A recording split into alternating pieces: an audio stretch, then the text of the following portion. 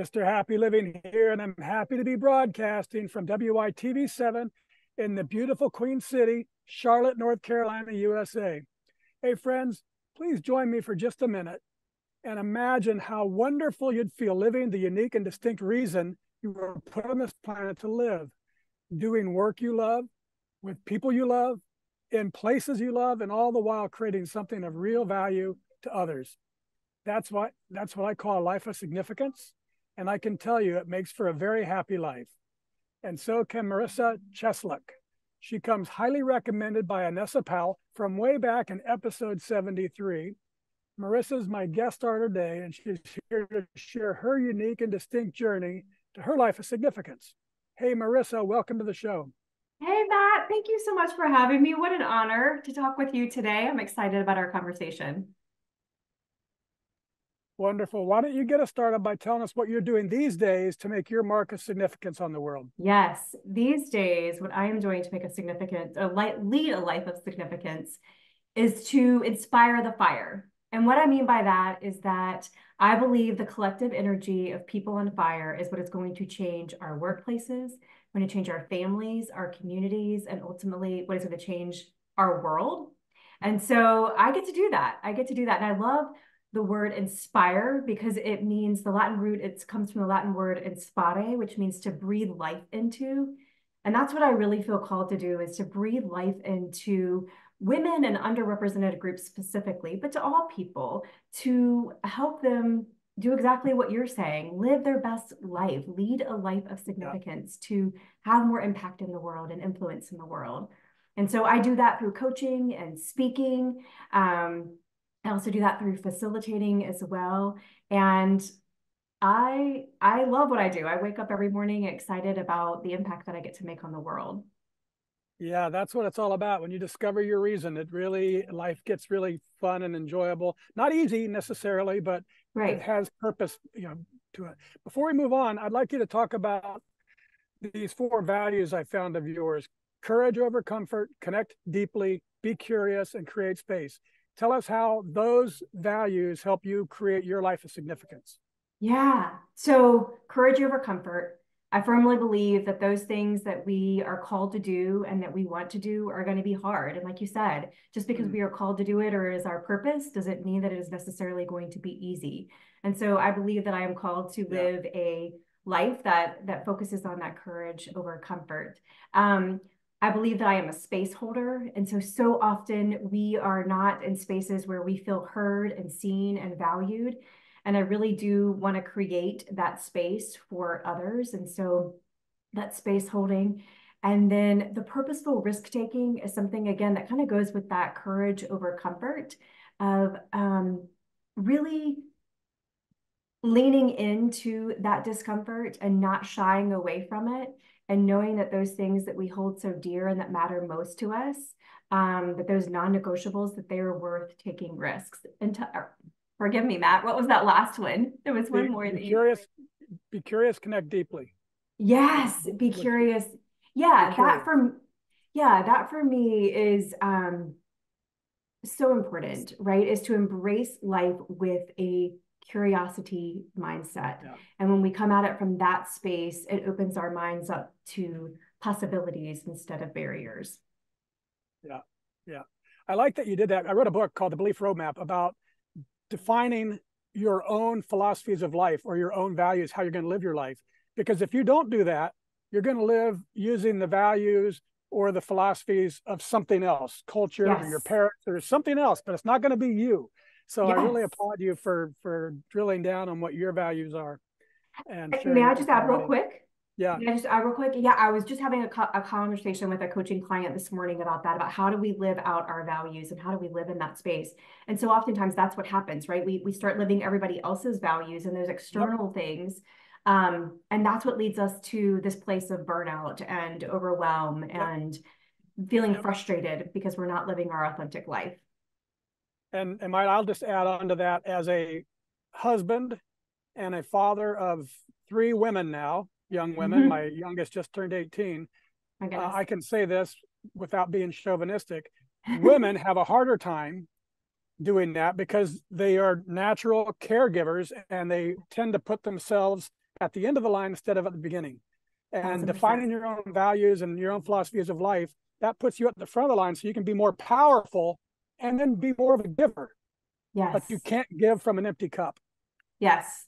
Yes. 100%. Couldn't agree more. Very good. Couldn't Well, let's agree more. talk about, do a little mathematics so our friends all around the World Wide Web can get to know you through our happy formula. Yes. It's a simple but powerful equation that goes like this: power plus purpose equals happy. So let's start with power. What are your personal practices for building up all the power you need to get things done, whether that's physically or mentally or financially or spiritually or emotionally? In other words, Marisa, what do you do on a regular basis to create all the power you need to take really good care of yourself and your loved ones and still have plenty left over so you can be a giver to others? Yeah. So my practices fall into what I would call three categories. One is the mindset, one is well-being, and one is that connection piece. And so for my mind, I do a lot of reading. I love to read. That's part of my nightly routine. I move my body. That's part of that kind of well-being aspect. So I love to get outside. I love to connect with nature, and be out in the sunshine. That is my being in a forest, hiking on a trail. That is my happy place. So I try to walk Yeah. daily. I also take time to connect deeply with others, kind of like we were talking about my values. Like that is something that's very important to me, especially in this world, right? We're so disconnected from each other. And I know that when I am not connecting with other humans on a daily basis, that I get out of whack. So I need that on a Yep. daily basis.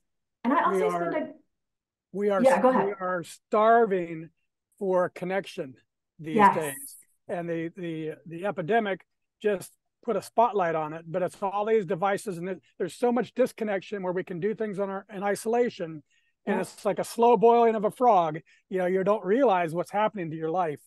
Yeah. So Yeah. yeah, And the other thing that I do is I also journal. So, and there's a book out there called The Artist Way, and they talk about taking time and just journaling for 3 pages long. hmm. And so that is something that I try to do. And so sometimes it's stream of consciousness and it makes absolutely no sense. And then Hmm. other days I'm like, wow, I just solved world peace in 3 pages in my journal this morning. So that's also another important practice that I incorporate into my daily life as well. Very good. All right, Marissa, let's dive into my favorite power generating concept. It's called a Kaizen state of mind. Yeah. And it's this beautiful Japanese idea that small incremental improvements add up over time to yield great big results. And I love it because it's based on mindset, not circumstance. Right. Kaizening life is knowing there's always something I can do better tomorrow than today. And it creates this optimistic, gentle, but powerful and continuous uplifting of my life day after day after day. So, Marissa, Mm-hmm. how does Kaizening your life help you increase your power to continuously become more so you can continuously give more? Yes. So I am a big fan of James Clear and his book, The Atomic Habits. And so I have drunk the Kool-Aid and I track my habits. So those personal practices that I just shared, I have a tracker right here next to me where I take a look at every day. Like, how am I doing? Did I do that today? Did I fill my cup in that capacity? How did I do that? And then every week, I'm taking a look at those and I'm saying, okay, did I have consistency? What was hard? What Yeah. what didn't go well? And I also do a weekly evaluation for myself. So I take a look at my week and I ask myself, like, what filled me up this week? What Mm-hmm. drained me this week? What took away or sucked my soul out of me this week? Yeah. And what worked and what didn't?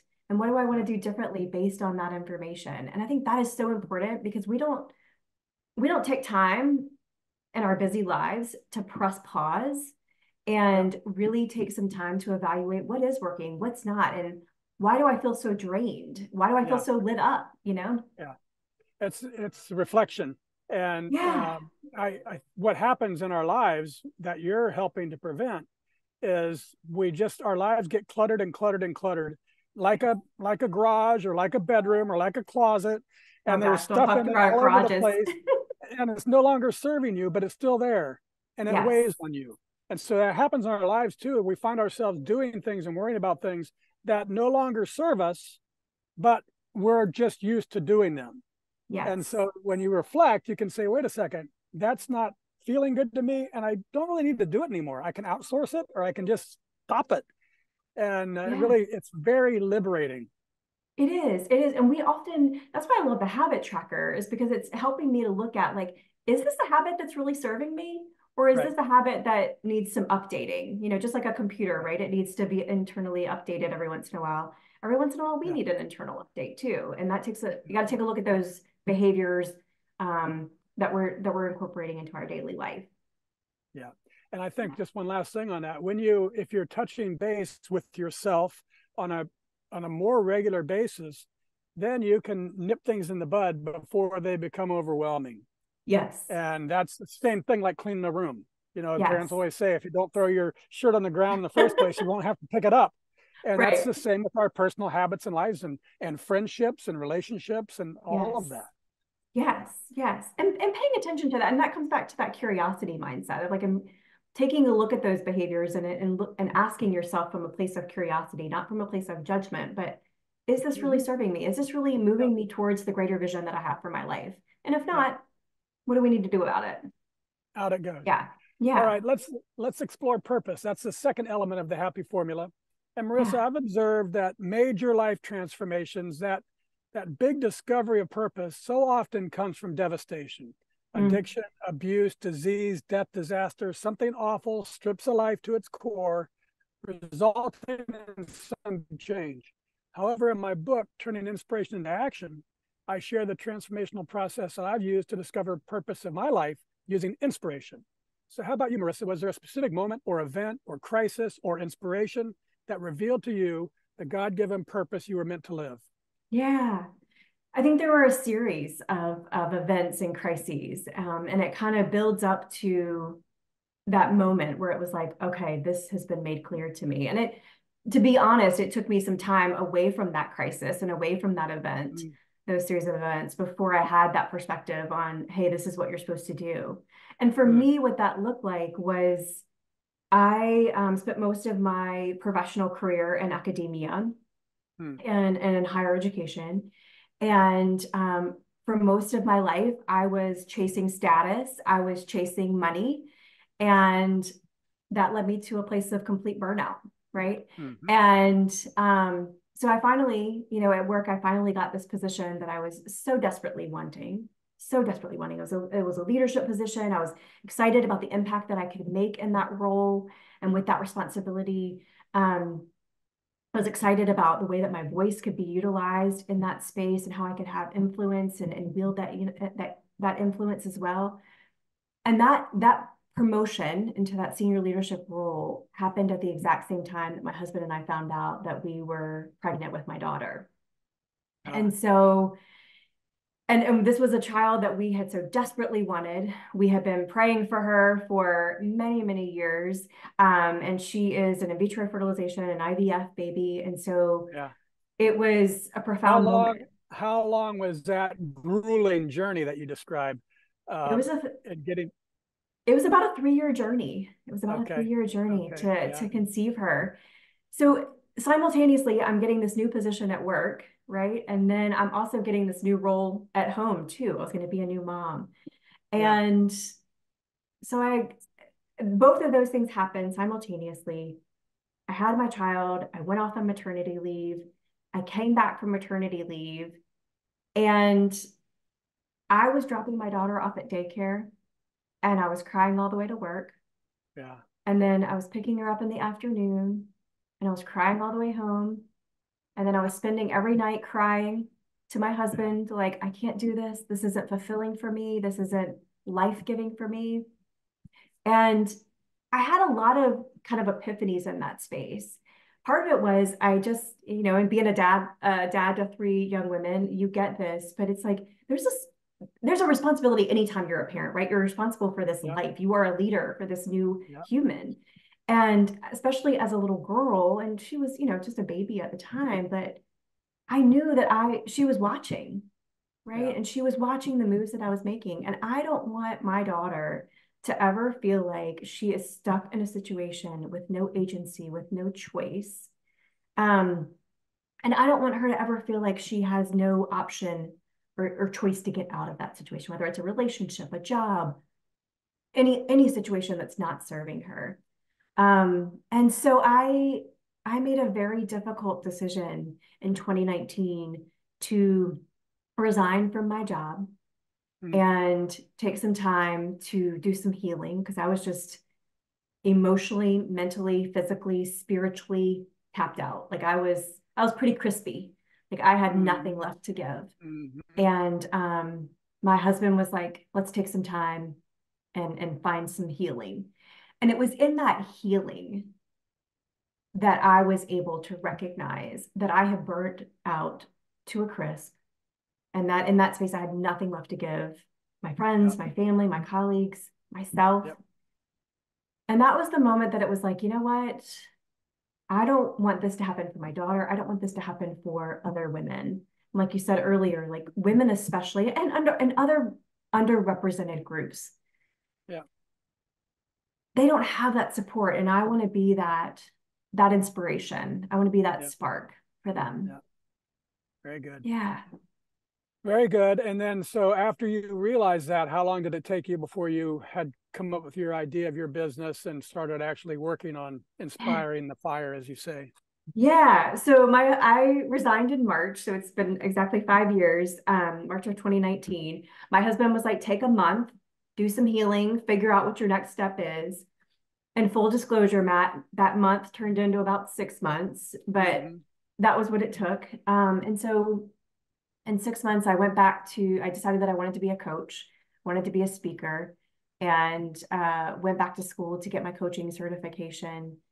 And in that process, realized that this was what I was called to do, and this was the gift that I wanted to offer the world. Very good.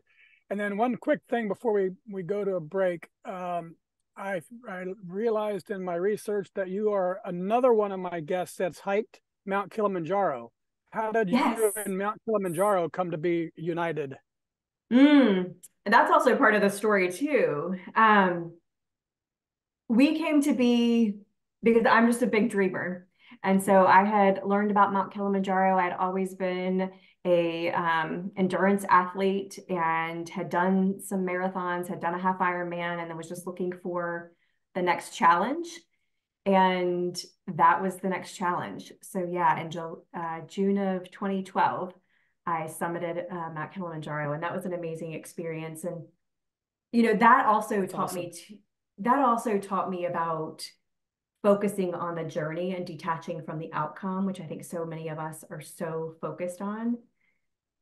And that has been a big point for me as well in my journey too, is to help me to, because with Mount Kilimanjaro, there's no guarantee that you're going to summit because of a No, lot of a different lot of people reasons. don't. Yeah, a Yeah. lot of people So, don't. and for you and for anyone listening, we are starting to have quite a collection of Mount Kilimanjaro stories at Happy Living. So go to happyliving.com and just search on Mount Kilimanjaro and see all the interesting people you're going to meet. Yeah, yeah. So Marisa, thank you for that. Now let's take a commercial break so our sponsor can spread a little love with our audience.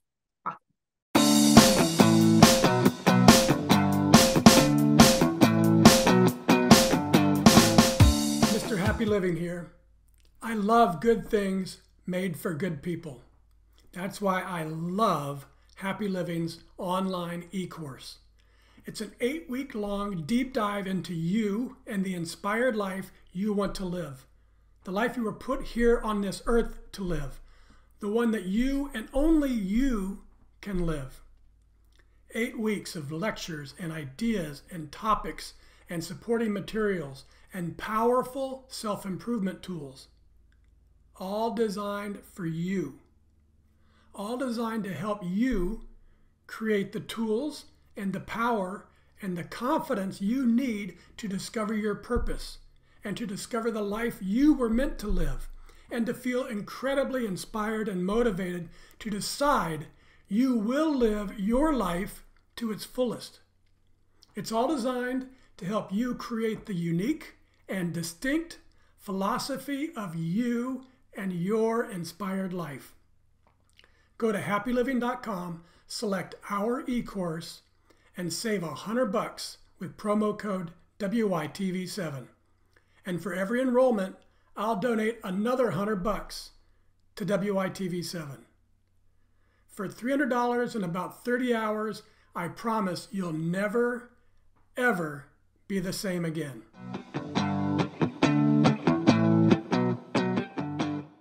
And we're back, and this is the Something Significant show, and I'm your host, Matt Gersper. And my special guest star today is Marisa Ciesluk. She's a facilitator and motivational speaker with over 20 years of experience delivering high impact, experiential programs for women, leaders, and teams. She's a leadership consultant and coach and an educator at heart. She loves to assess needs and opportunities and then co-create programs to optimize individual and company-wide performance. Her passions are empowering women to increase impact, influence, and income, all while reducing stress and burnout. Well, Marisa, I love that. And I think Yes. you're going to love this article called The Science Behind the Power of Giving. It says that the act of giving itself can be a gateway to discovering your reason for being on the planet. It says that science tells us that giving our time and talents and treasures is a powerful pathway for discovering purpose and overcoming difficulties and finding fulfillment and meaning in life. So I updated our formula. Power plus purpose plus giving equals really happy. So what do you think, Marisa? Has giving your time and your talents and your treasures been a pathway for discovering your purpose and for getting past difficulties that you've faced and for bringing real meaning into your life? It really has. And I feel like this is my gift. And this is the way that I give back to the world and to our community, is through coaching and through speaking and through inspiring other people. And that is what truly gives me joy and lights me on fire, for sure. And so I'm grateful to be able to give back to people in that way and stand witness to their transformational journeys. Yeah, so that's wonderful. The science tells us that giving to others helps bring real meaning to our lives. And the joy that comes from that fourth element of significance, doing work that creates value for others, confirms it. But there's something more to it than just the giving, Marisa. You see, I believe that the real magic of life comes when you're giving from living in your purpose. So, Marisa, the audience and I would like to know how it makes you feel to be happily living your life and coaching and doing the work that you were put on this planet to do. And a client says to you that you offered her ideas that she hadn't thought of and that you left her reeling with possibilities as well as a reviewed curiosity and excitement she hadn't felt in a long time. And then she continued saying, a little under 2 hours later, she had a plan, and in 3 months, and with a little courage, that plan had become a reality when she began a new career in project management.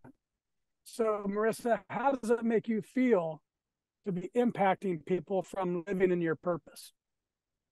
Well, just like I said, like that is what lights me on fire. Like that is like when I am feeling calm and connected and in my zone and doing my purpose and living that out, I am able to contribute in ways that I could have never imagined. And it's almost like that experience of flow within me, if that makes sense. I feel it, and it's that fire inside of me that gets lit when I get to stand witness to people doing that. Yep, and that feeling is exactly what this show is all about. It's finding that magic in each of our lives, and it's available for everyone. That's what I believe, anyways. And it comes from this great big happy circle. Giving starts with giving. Giving your time and talents and treasures is a powerful pathway for discovering your purpose. So it's like when you're giving, if you're not getting lit up about it, you're not in your purpose. Right. But if you're giving and you're lit up about it, you've discovered your purpose. And then giving from living in your purpose brings a profound joy to your life, but also to the lives of those around you. 100%. It seems that giving leads to purpose and giving from purpose leads to joy. So to better capture the exponential power of our happy formula, Marisa, let me tweak it just a little bit more to power times purpose times giving equals happy to the third power. And that's really, truly, deeply happy. Does that sound about right to you? Yes. Yes, it does. And that, honestly, Matt, that is where I live. And I mean, people are always, I hear people talk about drudgery about going to work. And I'm like, I could do what I'm doing every single day for the rest of my life, because it does truly bring me joy. And I love getting up every morning. I love being with my clients. I love I love the work that I do. Yep, that's how it is, folks, when you find it. So keep looking for it. All right, let's wrap things up with a lightning round. I love the Yes. power of words and the capacity for great quotes to change lives. So I'm going to read a few of my favorites and have you Okay. tell us what they mean to you and give us the first thing that comes to mind, Marisa, because we call this a lightning round. Okay. Here we Do go. it. From Oprah Winfrey. Know what sparks the light in you, then use that light to illuminate the world. I think that is all about knowing who you are and your inner core, knowing who you are as a whole person and who you are as your authentic self. When you do that work, that's when you are able to shine your light and share your brilliance with the rest of the world. Yeah, Oprah did in about 12 words what we've been talking about for a half an hour. Right? She's so concise. Thank you, Oprah. From Maya Angelou, do the best you can until you know better. Then when you know better, do better. Yes, that is one of my favorite quotes Mm. because I think so often, especially as women, we beat ourselves up because we're like, I should have known better. I should have done this. I should have done that. And we do that Yep. to the nth degree. And I think that's what I always tell people. You do better until you know better. And then when you know better, you can do better. And so I think Yep. that's what she captures in the essence of that quote. Yeah, it's about self-acceptance, really, isn't it? Yeah, it is. It is. Yeah. Very good. This is from the Buddha, and he said, there is no path to happiness. Happiness is the path. Mm. Ooh, is no path to happiness. I think it's finding that inner joy. And there is no linear path to it. It's not a linear journey. It's an all around swirl around experience Yeah. that only you can take. And when you take that, when you do that work, that's when you find that true happiness. Yeah, he might be talking a little bit about our idea of retirement. Work your tail off all your life, and then you can finally relax and be happy. Instead of finding what fires you up, then you don't need to Yeah. retire every day. Yeah. Is so there's not a journey there. It's just happiness is the path. Yeah. Yes. Yes. And it's funny that you say that because my husband and I talk all the time. We used to say that we wanted to retire at 55 and we were both kind of creeping towards that age. And I'm like, I don't want to retire at 55. Like, I Oh, want to keep doing what I'm doing. Like, I love it. yeah.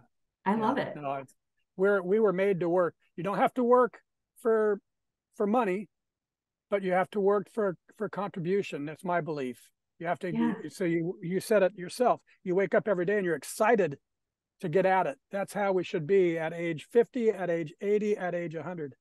Yeah. This is from Peter Drucker. We'll go a little businessy. Okay. Efficiency is doing things right. Effectiveness is doing the right things. Mm. Yeah. I'm not big on the productivity type things. I'm more about paying attention to your energy. And I think that's what makes you a more effective leader, a more effective human. Um, so I don't know if that's what he's getting at, but that's kind of what I You're, take from that. you're touching base and doing your weekly recap of what's working for you, what's not working for you. That's choosing the right things to do. That's what he's Yeah. talking about. So it's not becoming more efficient at the things. It's discovering what are the right things for you. What is Yeah. your purpose? And when you Yeah. find that, then you look crazy like you and me because you're happy. Right. Right. Absolutely. I love to All be right. crazy. This This is from Jack London. He said, I would rather be a superb meteor, every atom of me in magnificent glow or on fire, for your words, Mhm. than a sleepy and permanent planet. Hmm. When you said that, the first thing that came to mind, one of my clients today was talking about being a starburst. And so when you said this, Yeah. the meteor, I was thinking about that starburst and just how, like, when we do that inner work and that meteor just like shines and just leaves everything in its path, a Yeah. complete aglow. That is what is so cool when you are in your purpose, when you're in your calling. Yeah. Yeah, very good. Finally, this is our show anchor from Goth. And he Okay. said, whatever you can do or dream you can do, begin it. Boldness has genius, power, and magic in it. Begin it now. Yeah. I think for me, what comes up is so often, especially for women and underrepresented groups, we are looking for the confidence first. And I always tell folks that confidence comes from taking action. And Mm-hmm. so taking action is just an experiment to see what works, what doesn't work. And you take that data and you learn from it and you take more action from that space. And so that's what comes up for me when I hear that quote. Is that confidence comes from taking action. Yeah, I think you're right that, let's say, a lack of confidence undermines so much of what people really want to do. Yeah. And boy, if you can, I think that's what you and also Johann von Goth are talking about there. If you can Yes. just get in the action, then it creates its own momentum. Yes. Yeah, Yes.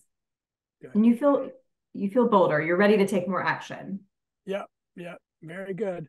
All right, folks, now it's your chance to be a giver too. If you can hear my voice and you were inspired by today's show with Marisa Ciesluk, would you please share a little love with our fabulous broadcast team by giving what you can to WITV7?